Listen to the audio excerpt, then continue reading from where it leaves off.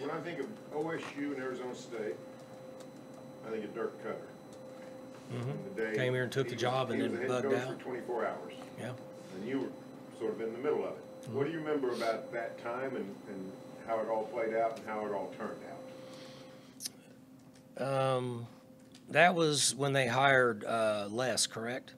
So I was just kind of a backseat guy. They were basically doing me a favor, being nice to me. They weren't really, in my opinion, they weren't really putting me in a position to hire me, which they shouldn't have.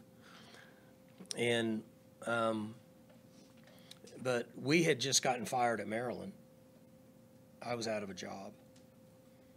And I felt like if Les got the job, that I would have a chance to come and work for him.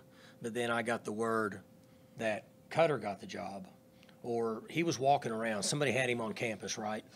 So they pretty much thought it was his job, which I guess he took it and then went the other direction. And then after that is when Les got the job. That's what I remember. And then Les called me. I don't remember how soon after that. It wasn't long, and offered me a job here, which I was very thankful for. And then, you know, the rest is history.